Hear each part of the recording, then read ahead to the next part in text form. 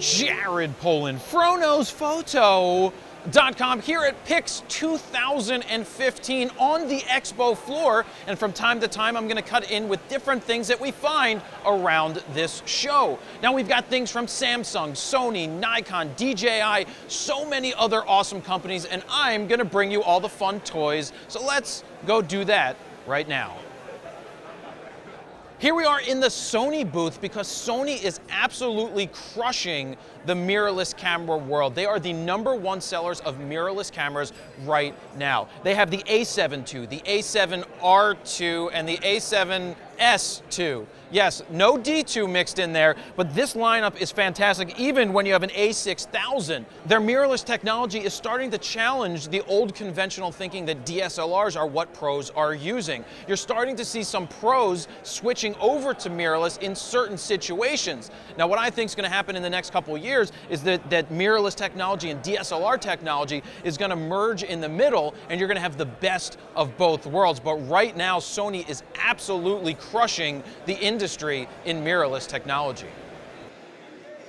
So right now I'm standing outside of a special thing in the Sony booth, which is to demonstrate the low light capabilities of not just still photography anymore, but also video. You can see how dark it is in here. Now I'm going to go in and close the curtain, because what happens behind the curtain only the Wizard of Oz actually knows. But what's going on right now is there's almost no light in this box. There is just a light at the distance reflecting off a black wall, and you can see at 51,000 ISO that I look great on the screen. So not only are you going to be able to get low light video, but low light stills as well. And Sony is absolutely crushing the market for creating sensors right now. Not only do they create sensors for themselves and for their own cameras, but they're the #1 sensor maker in the world. They make the sensors for Nikon and many other camera manufacturers out there, and also a lot of different mobile phones. So Sony is doing a fantastic job with low light capability, because the higher you can bump your ISO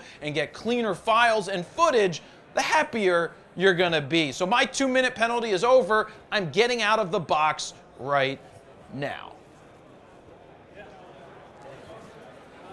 So one of the things you hear a lot from photographers is that Sony doesn't have a lot of lens options. Well, they're starting to get there with the higher end glass for the pros, the 302As, the 70 to 200 2.8s, but they also have Zeiss optics in certain lenses that are extremely high quality, fast focusing, great in low light situation, great for portraits. And what's even better is that there's other companies out there that make adapters for the Sony cameras that allow you to adapt some Nikon lenses, some Canon lenses, so that you can have an all-around versatile system. And the one thing that I do want to see is I want to see more pro-end glass from Sony, but right now they're on the right path. It just takes a little bit of time. Did you know that Sony has the world's fastest autofocusing camera? It has 4 dimensions of autofocus. Who knew that 4D was even possible? Isn't that just a box or something? But what's cool about this is that if you're new to photography and you don't know what you're doing for the most part, but you have kids that are running around, or you have to capture fast objects and get them in tack sharp focus, you want to check out something like the Sony A6000, because it gives you the world's fastest autofocusing capability. Something like this. If I was to just roll this ball and we would just put it down there, the camera would be able to focus it. I feel like I'm playing Plinko, and I just won. I just won at Plinko, $10,000. $10,000 Plinko winner right here. But you want fast autofocus, and the fact that they have a camera that is the world's fastest autofocusing camera, it could be perfect for you for whatever you're shooting. Here we are in the DP Review booth, and one of the coolest things here is this little thing that showcases digital memory throughout the digital era. I absolutely love seeing an iOmega click disc, a 40 megabyte metal disc that you put into your camera that didn't take off. It didn't do well, but you can see the evolution right here. But even cooler, they have some older cameras that they put out here on display. Going back to, what's that say, 1995 with an older Casio camera. One of my favorite parts of DP Review's website are the archives. I love going back into the past to see different cameras that they were reviewing. I love looking back in 1995 to see what camera was the hottest thing there at 1.6 megapixels. Absolutely great stuff. So if you ever get a chance, check out the archives on DP Review.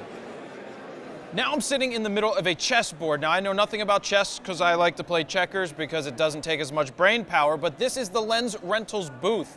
They have so many items that you can rent and try out. It's like 87,000 items. So if there's a lens that you need or you want to test out before you purchase it, you want to check out lensrentals.com to find the lens. One of the cool things that they do have is that they're close to a FedEx facility, which means your shipping is a lot less expensive. But they have a keeper program, which I find to be the most interesting, because if you don't have a store near you to rent from, you can simply go to lensrentals.com, rent a lens, and then if you want to keep it within the first 7 days, they'll refund your entire rental fee? Rental fee. They'll give you back your rental fee and then charge you for the cost of the lens. That is a great way to try out gear. You try it, then you can buy it, and then you don't even have to pay for the rental at that point. So that's awesome. And if you're a frequent rental person, you can spend $79 and it's not going to cost you anything to do any of your rental shippings throughout the year. So that is fantastic. You want to pick up a lens, you want to try something out, it's affordable, it's fast, it's easy to use, so many different options, so many different choices. Check them out. Go to lensrentals.com. What am I holding right here in the Sigma booth? It's a telescope, you know. Arr, look, it's Captain Jack Sparrow. Maybe not, but we're in the Sigma booth because they wanted to show this lens. Now this is the inside, this is a metal guts of the Guts. You remember that TV show? I used to watch it on Nickelodeon, but it was a 150 to 600 millimeter lens. People ask, is there really metal inside that lens? Well, this is showing you that the entire thing is made of metal. Look, it's made very well. The sport lenses are made extremely well, and over the past couple of years, Sigma has introduced a lot of different lenses in the contemporary, in the art, and in the sports lines of lenses that they're making. They're doing such a great job challenging the Nikons and the Canons of the world with lenses that may surpass the quality that they are creating, but they're less expensive on the Sigma side. So you need to check them out. Check out Sigma for their full lineup of lenses over at their website. But I thought this was pretty cool just to see the guts of an actual 150 to 600 sports lens. It's pretty cool to see it. So how many people do you know with broken screens, broken something, broken phones, cameras, laptops?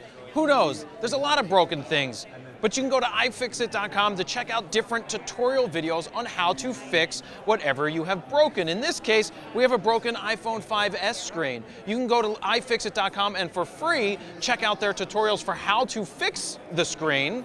But then you can also purchase the screen from them along with tools that they have manufactured or designed themselves to make it easy for you to follow their tutorials on how to fix it. And you can go ahead and fix it yourself, thus the iFixit. So if there's something that you have broken, it doesn't just have to be a phone, it can be any of other things that they have on their website. Go to ifixit.com, check it out. This is a great option to save money and fix things on your own. Did you know Amazon offers software subscriptions? Well, I didn't know until about 12 seconds ago, but they do. Now you may be asking yourself, well, why would I want to get Lightroom or Photoshop from Amazon when I could just do it through Photoshop, through Adobe.com. There's also a ton of other softwares that you can get subscriptions to on there, but it's simple. You already have your information on Amazon, you might as well do it in one place. So if you have to get 5 different subscriptions, you have to go to 5 different websites and put in 5 different credit card numbers and all of your information, it becomes a pain in the butt. So in this case, you can use one place, just like this, on Amazon. So I just invaded the Lexar booth because I want to share with you something I absolutely love, and this is the workflow. This is the HR2. Yep, the HR2. I have this on my desk at home. This is the Thunderbolt version so that you can daisy chain multiple Thunderbolt devices together. It also takes USB 3.0. But what makes this so cool is you get different types of card readers and put them all into this hub. You've got a micro SD, SD, you can get compact flash, you can get XQD, you can get CFast, you can even get modules that have 512 gigabytes of storage. But what's great about this, say you have 2 SD cards and 2 compact flash from a wedding, you can have them all downloading at the same time. So you don't have to put one card in and wait, and put another card in and wait. You can do it all at once. But also, if you're traveling, you pop one out and you take it with you. This thing is absolutely incredible. Go check it out at Lexar's website. This is the HR2, and I love it.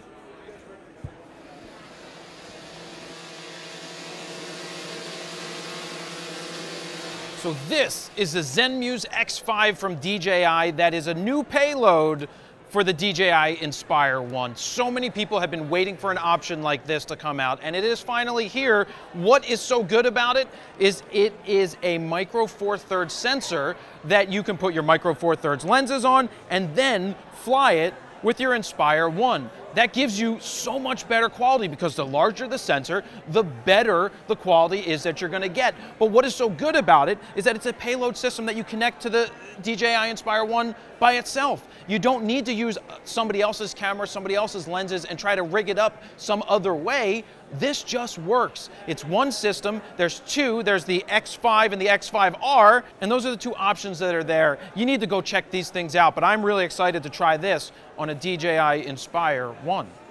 This is the DxO1 from DxO. I've been waiting to get my hands on this because they haven't sent it to me yet for whatever reason. I don't know why, but I am excited to finally get my hands on one because theoretically, it's something that I would want to put in my pocket to carry around more so than just taking an iPhone picture. This is great in bright daylight. It's great if you're just taking snapshots. But if you're in lower light situations or you want to shoot RAW with your iOS device, you need something like this. Now, being that it's a first generation model, there are some things that I hope that they change in the future. But everything that it offers me, from shooting RAW, they have the Super RAW, which takes 4 images, puts them together. You use DxO software to, they call it Super RAW. You know, there's things that are interesting about it. I like the fact that it's this small, and it's powerful, and you have a 1-inch sensor. It doesn't actually mean 1 inches, but it's a 1-inch size sensor, and this is what it does. You plug into your iOS device just like this, and you're good to shoot. You shoot. You get your photos, you transmit right away.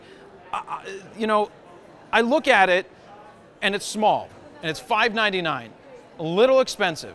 It has to fall into a place that somebody really wants to carry this around in supplement of their other cameras. Now I could see doing that because it fits in my pocket and it's gonna go with me when I leave here anyway. But check it out. Go to DxO's website, look up the DxO1, see what it does, and think about it. Would you like to have a better sensor inside of a mobile camera that you have that is that small? I would. Now you need to go check it out.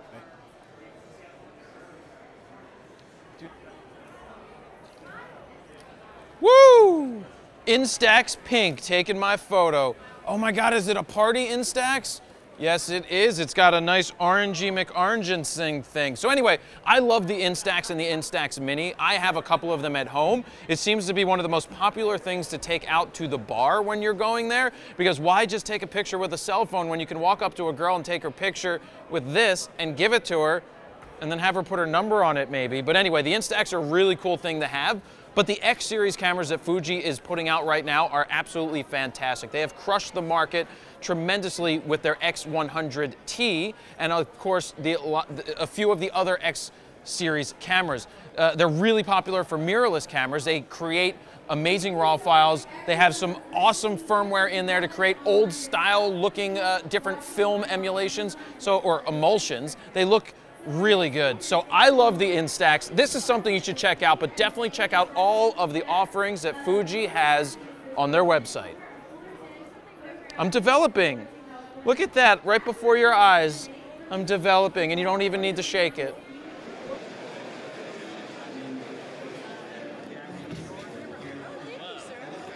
So this is the Samsung NX500. This is what people are getting when they're ditching their DSLR over here.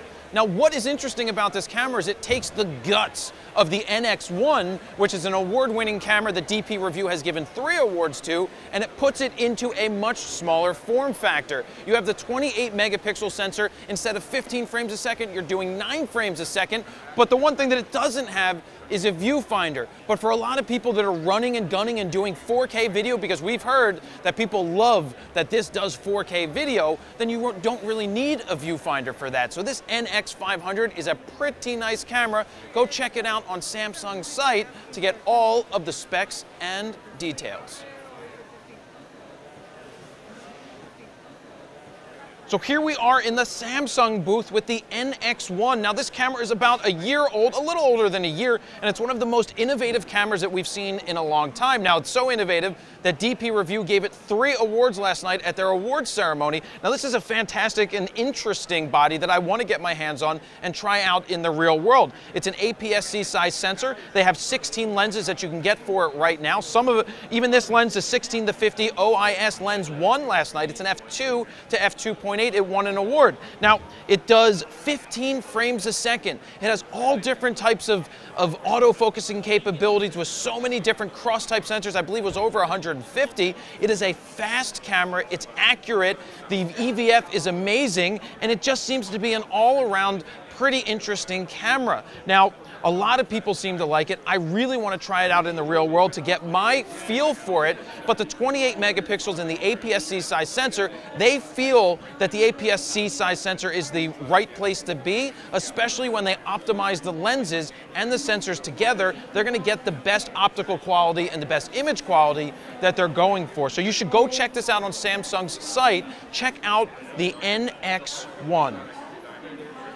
Now we are in the Nikon booth, and they have a fantastic setup where you can try out a bunch of their different cameras and photograph Cam back here, who's from Brooklyn. They flew him in all the way from Brooklyn to do painting, which is a great background for anybody going around the PIX event to shoot photos with whatever camera they have, or try out something like this, the Nikon D750, which won an award last night at the DP Review Awards ceremony, the best full-frame system camera. That's a pretty good award to win, but this is a great booth, great setup. It's awesome to get around to photograph somebody doing some art in the background, and that is the Nikon booth.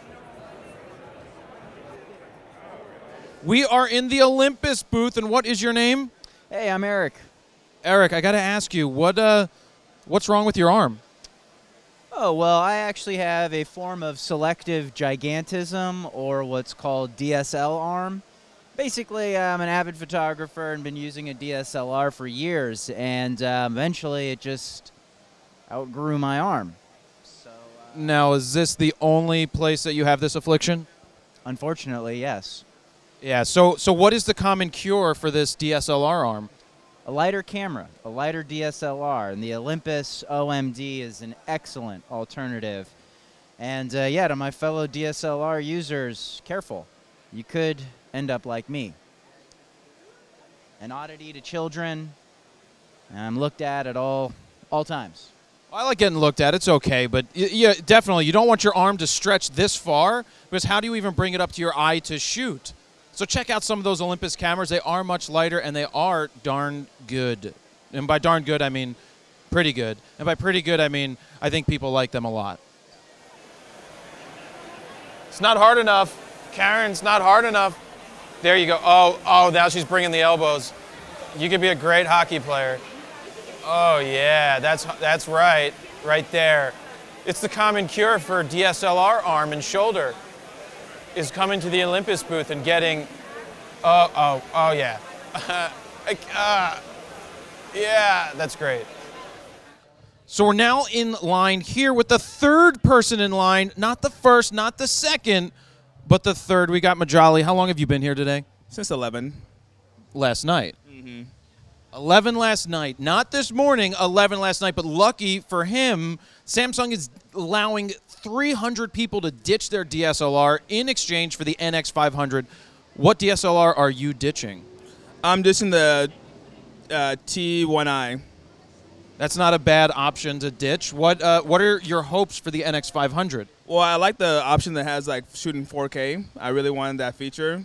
I think that like that's that next level that like I really want to start getting into more video, because a lot of my clients are asking for more video type stuff too. So with that, I want to be able to provide that video with the 4K. That's exciting for me, and I wouldn't have been able to get it right away if it wasn't for this promotion. So. There you got it. That is a perfect promotion for people that are ditching their DSLR. Samsung is giving 300 people who are ditching their DSLR an NX500. That's pretty cool. Well, enjoy it when you get it. All right, Corinne, so you just ditched your DSLR. What did you get? I got a Samsung NX500 mirrorless camera, and I'm excited to play around with it. So what is the type of things that you like to shoot? I shoot mostly video, so having a compact 4K video appealed to me for sure. That is, yeah, that's a great answer because it does the 4K, and that's great. What type of videos do you like to make? I make news video mostly, documentary style. And so this is going to work pretty well. So you happy that you ditched your DSLR for this? Yeah, definitely. There's a lot of older DSLRs don't even have video functionality, so I've seen a lot of people ditching those, so now we're all going forward. Sounds perfect. All right, enjoy your NX500. So you might think I'm sitting in my living room right now, but I'm not. I'm in the Creative Lounge and Marketplace here at PIX 2015 because the idea is to help people realize what they can do with their digital photos. Instead of just leaving them on the computer or in your camera, you can actually do something with them. You can have them printed into things like photo books, canvas, acrylic. You can have metal prints, wood prints. You can even print them onto pillows, because I absolutely love pillows with photos. Who doesn't want a pillow with your kid's face on it? Like I like to say, if my brother and I each had a pillow for when we were kids, we would have had massive pillow fights, hitting each other with each other's face. Or maybe it would have been better that you could beat up the pillow and not each other, and there's less injuries. That's a good thing. So you need to go to celebratephotos.com because over there, there's so many different resources to help you understand all of the different things you can do with your photos. There are so many different options today, and they're unique, they're fun, they're awesome, they make great gifts, they make great memories, but really the idea here is to make sure that you take your digital files and you make your photos into something tangible that you can love and share with the rest of the world. So we are now in the LensBaby booth, and you guys know LensBaby. They've been around for 11 years, a little more than 11 years, so I'm being told now, but they have some interesting things. They've evolved tremendously over those 11 years. They have something that's reminiscent of the original one that they made. It's the Spark. It's really a beginner, basic way to get into the LensBaby universe. Spark your interest. It's a fixed 5.6 lens. It's about 90 bucks. You can get it for Nikon, you can get it for Canon. It's a perfect thing to start with. Throw it in your bag, be creative. This is good. But if you want to step up to the next level, you have the Composer Pro, and that allows you to switch out different lenses. Not only switch out different lenses with the Composer Pro, but get different apertures. So now you don't have to, like the old ones. I remember the old ones. I had these drop-in aperture things that I had to play with. Well, you don't have to do that anymore. It just clicks in and it turns, and you've got your different apertures. And something that they have now is a velvet lens. This one is called the Velvet 56. It's an f1.6 millimeter lens. It feels nothing like any other LensBaby. It's metal, it's sweet, it's velvety smooth. You have to check these out if you're looking to be really creative, because it actually does macro. It's super cool like that. There was one other thing that I wanted to hit on. What did I want to hit on, Steven? We hit those, oh, and the fisheye. Then they came out with a circular fisheye, 185 degrees that you can see. There is a lot of stuff that LensBaby does now from where they started 11 years ago with just one thing. It's evolved into real deal metal lenses, but still sparks your interest with something like this. So go check out some more LensBaby. Hello, we have the NX500 here that's about to get a new home. I want to see why, you know, what it's thinking right now. So NX500, are you happy that somebody's going to ditch their DSLR and take you home? No, that's a great answer. I think we need a little more detail. You really, really excited and happy? Did you hear how excited and happy this NX500 is to go home? They're so happy that somebody's ditching their DSLR for this thing because it does 4K video. It takes great stills. That's what you want. So you're ditching your DSLR for something like this, and you're going to have a good home. Go to your home and be happy, NX500. Be happy. Be happy.